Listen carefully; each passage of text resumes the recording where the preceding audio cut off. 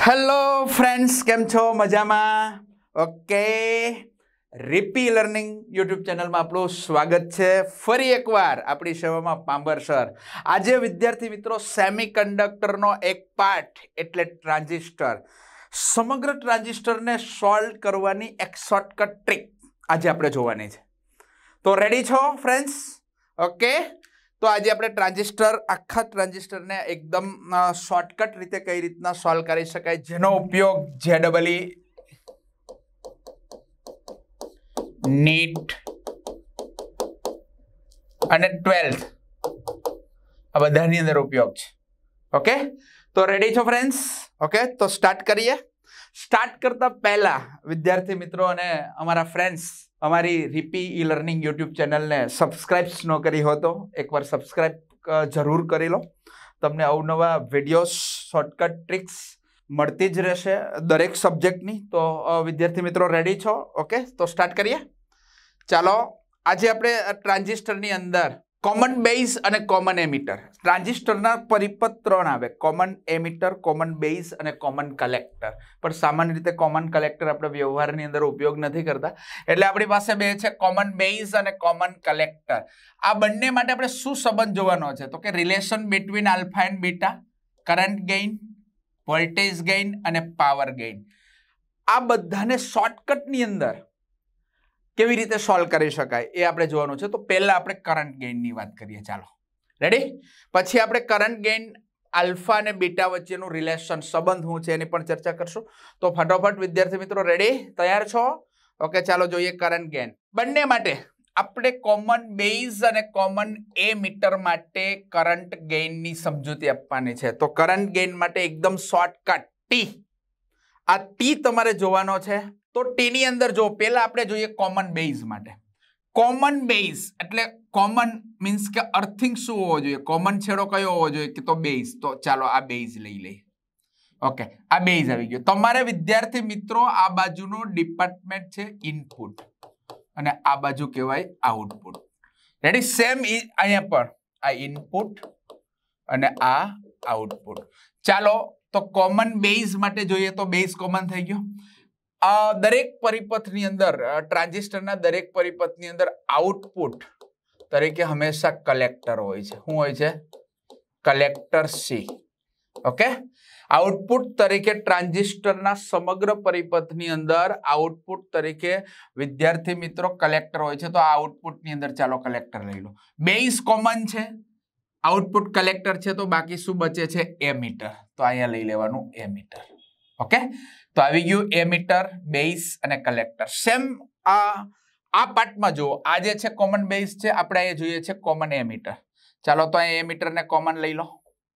Output હંમેશા collector હોય, તો ઇનપુટ હવે કયો બચે છે? તો કે બેઝ. ઓકે, ચાલો, તો આ એક શોર્ટકટ ટ્રીક ખબર પડી ગઈ. બસ આના ઉપરથી તમારે કરંટ ગેઇન, વોલ્ટેજ ગેઇન અને પાવર ગેઇનની સમજૂતી આસાનીથી મળે એ રીતના મેળવવાની છે. ચાલો, આ આઉટપુટ છે, આ ઇનપુટ છે. ઓકે, તો આપણે પહેલા જોઈએ બેટા પ્રવાહ ગેઇન, કરંટ ગેઇન. ચાલો, કરંટ ગેઇન આઉટપુટ છેદમાં ઇનપુટ, આઉટપુટ પ્રવાહ છેદમાં ઇનપુટ પ્રવાહ. ચાલો, આઉટપુટ પ્રવાહ છે તમારી પાસે, અહીં જોઈ શકો છો આઉટપુટ સી છે એટલે આઈસી, ઇનપુટ આઈ છે એટલે આઈ. તો આઉટપુટ પ્રવાહ થશે આઈસી ના છેદમાં આઈ. It's okay. આ ઇનપુટ, આઉટપુટ, તો આઉટપુટના છેદમાં ઇનપુટ એટલે ગેઇન. તો પ્રવાહ ગેઇન એટલે આઉટપુટ પ્રવાહના છેદમાં ઇનપુટ પ્રવાહ. તો આ છે કોમન બેઝ માટે. કયા પરિપથ માટે? કોમન બેઝ માટે. આ પ્રવાહ ગેઇન, એને સામાન્ય રીતે આપણે આલ્ફા વડે દર્શાવીએ. તો આલ્ફા બરાબર આઈસી ના છેદમાં આઈ. ચાલો, આવી ગયું પ્રવાહ ગેઇન. ઓકે, એવી જ રીતના વિદ્યાર્થી મિત્રો આપણે કોમન એમીટર માટે વાત કરીએ. તો કોમન એમીટર માટે આઉટપુટ છે સી, કલેક્ટર એટલે આઈસી, ઇનપુટ છે બી, બેઝ એટલે આઈબી. ચાલો, તો આના માટે પ્રવાહ ગેઇન એટલે current gain, current gain. It's okay. Current gain એટલે આઉટપુટ કરંટ છેદમાં ઇનપુટ કરંટ. આઉટપુટ કરંટ કયો છે તો કે આઈસી, તો આઈસી. ઇનપુટ છે આઈબી, તો આઈબી. હવે આને શેના વડે દર્શાવે તો કે બીબીબી. તમારે શોર્ટકટ યાદ રાખવા માટે આ કરંટ ગેઇન ને બી, બીટા, બીટા બરાબર આઈસી ના છેદમાં આઈબી. હવે આને યાદ રાખવા માટે ઘણી વખત વિદ્યાર્થી મિત્રો તમે અટવાતા હોય છે કે કને આલ્ફા કહેવો ને કેને બીટા કહેવો. બીટા એટલે બીબી, આ યાદ રાખવાનું, બીબી. બીબી યાદ રાખો એટલે beta is equal to IC ના છેદમાં આઈબી જ આવે. એટલે આ બીબી ઉપરથી તમને આલ્ફા સ્પષ્ટ ખબર પડી જશે કે alpha is equal to IC ના છેદમાં આઈ.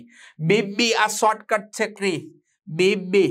રેડી વિદ્યાર્થી મિત્રો? ખાસ નહીતર આમાં જ તમે કન્ફ્યુઝન થતા હોય કે કયો પ્રવાહ ગેઇન આલ્ફા લેવો ને કયો બીટા લેવો, તો એના માટેની એક શોર્ટકટ ટ્રીક છે BB.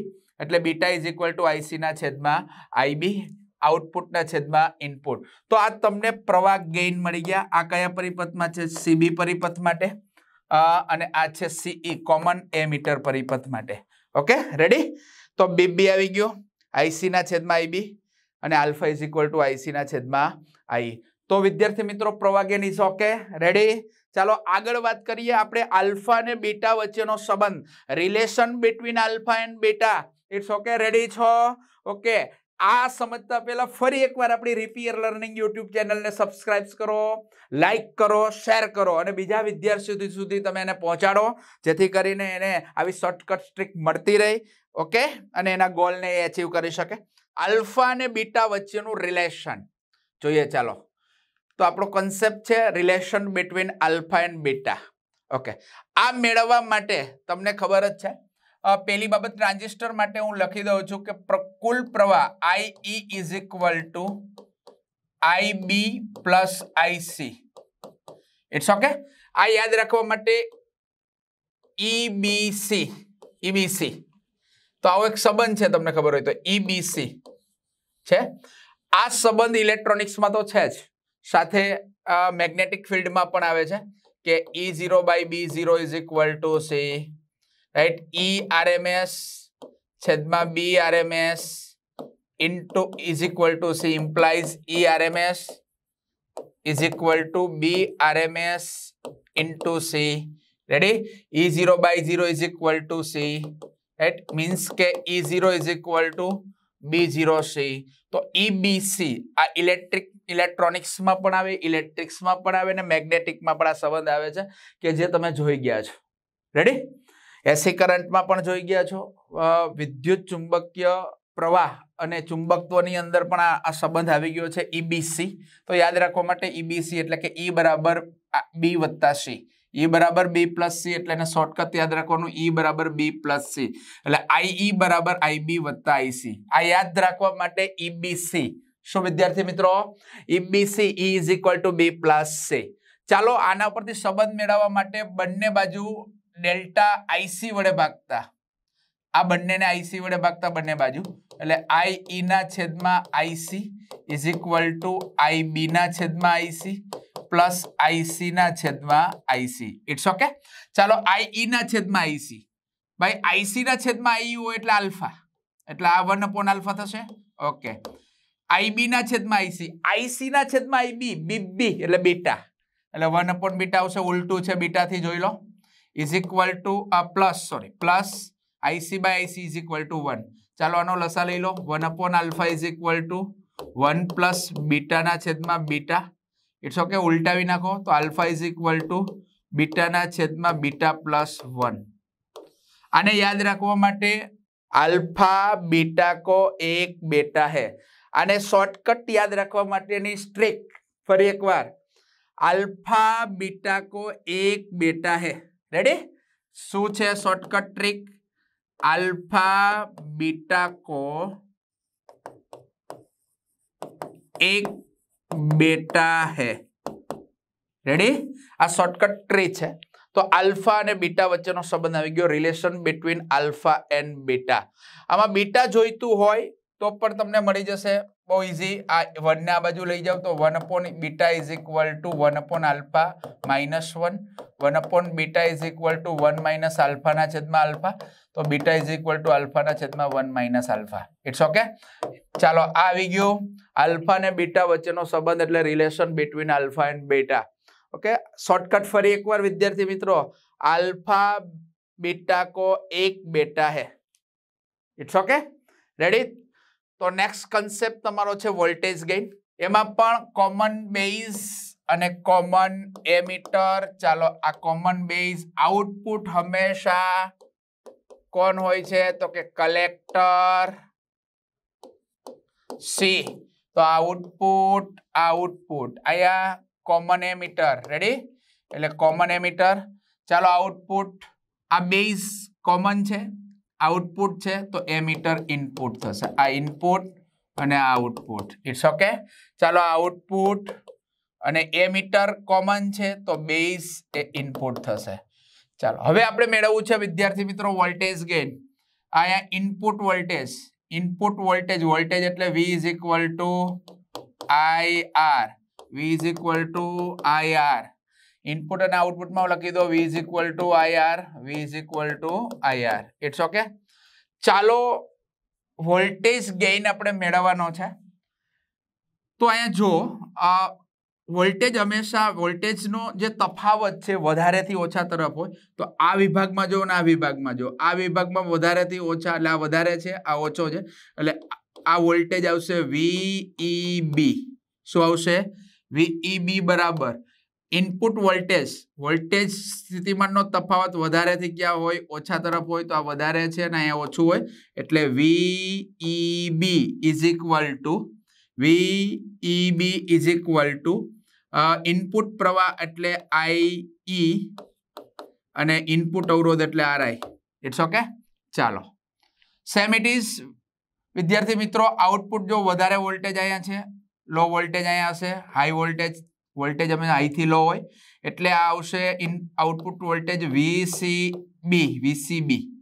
VCB is equal to हूँ आवशे आउटपुट प्रवाह IC कारण के आ C छे अने आउटपुट अवरोध RO या RL लोड अवरोध इट्स ओके चालो आउटपुट वोल्टेज इनपुट वोल्टेज तो हवे आपणे जोईए voltage gain voltage gain is equal two output voltage छेदमा input voltage it's okay output voltage एटले VCB इनपुट वोल्टेज एटले VEB चालो वोल्टेज गेन एवी एने एवी वडे आपणे दर्शावीए छे तो एवी is equal to VCE output voltage एटले आउटपुट प्रवाह अने आउटपुट अवरोध चलो आउटपुट प्रवाह एटले IC into RO छेदमा IE into RI चलो IC ना छेदमा IC ना छेदमा IE एटले प्रवाह गेन तो आवी जशे अल्फा कारण के बीबी नथी जोई लेजो एटले अल्फा RO ना छेदमा RI ચાલો આવી ગયું વોલ્ટેજ ગેઇન હજી આનો તો તમારે આગળનું રિલેશન મેળવવું હોય તો પણ તમને મળી શકે છે સેમ ઇટ ઇઝ અહીંયા જો ચાલો કોમન એમીટર માટે V is equal to IR પરથી ચાલો અહીંયા જો અહીંયા વોલ્ટેજ હાઈ હોય અહીંયા લો હોય એટલે VBE is equal to IB into RI ચાલો આ ઇનપુટ વોલ્ટેજ આઉટપુટ જો અહીંયા વોલ્ટેજ હાઈ હોય અહીંયા લો હોય तो VCE is equal to ICRO it's okay output voltage input voltage चलो अहींया वोल्टेज गेन जोईए AV is equal to output voltage ना छेदमा इनपुट वोल्टेज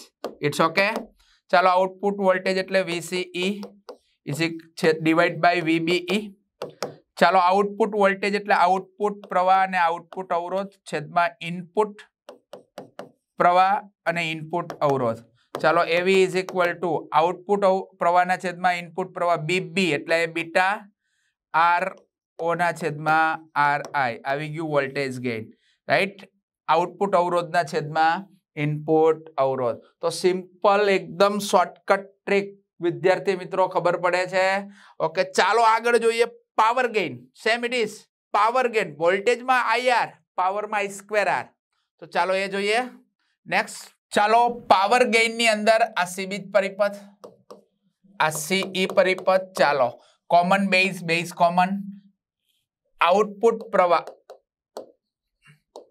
પ્રવાહ તરીકે હંમેશા કોણ હોય છે? Collector C. ચાલો આ સી. ઓકે, ચાલો હવે કોમન બેઝ આઉટપુટ પ્રવાહ તો ઇનપુટ પ્રવાહ, આ એટલા ઇનપુટ અને આ આઉટપુટ. It's okay. ચાલો અહીંયા કોમન શું છે? એમીટર. તો એમીટર કોમન. આઉટપુટ પ્રવાહ કલેક્ટર તો ઇનપુટ પ્રવાહ બેઝ, આ ઇનપુટ અને આઉટપુટ. It's okay. ચાલો power P is equal to I square R. P is equal to I square R. P is equal to I square R અને P is equal to I square R. ચાલો આપણે આને solve કરી દઈએ. Power gain એટલે input પ્રવાહ is equal to input પ્રવાહનો વર્ગ ઇન્ટુ ઇનપુટ અવરોધ, આઉટપુટ પ્રવાહ સ્ક્વેર. It's okay. ચાલો પાવર ગેઇન આઉટપુટ પાવર છેદમાં ઇનપુટ પાવર. સોરી હા, ચાલો આઉટપુટ પાવર ના છેદમાં ઇનપુટ પાવર. આઉટપુટ પાવર એટલે IO મીન્સ IC. રેડી? એટલે આ થશે IC સ્ક્વેર RO. તો IC square into RO divide by input power. Input power અહીંયા થશે IE. તો IE square into RI. IE square into RI. ચાલો IC બાય IE પ્રવાહ ગેઇન આલ્ફા સ્ક્વેર. તો power gain AP is equal to alpha square RO ના છેદમાં RI. આવી ગયો પાવર ગેઇન. કયા પરિપથ માટે? CB પરિપથ માટે. ચાલો CE પરિપથ માટે આપણે વાત કરીએ તો input power PI is equal to input પ્રવાહ છે IB એટલે IB સ્ક્વેર ઇનપુટ અવરોધ RI. It's okay. ચાલો આઉટપુટ પ્રવાહ છે IC એટલે IC સ્ક્વેર ઇન્ટુ આઉટપુટ અવરોધ RO. ચાલો આના ઉપરથી જોઈએ પાવર ગેઇન આઉટપુટ પાવર છેદમાં ઇનપુટ પાવર. It's okay.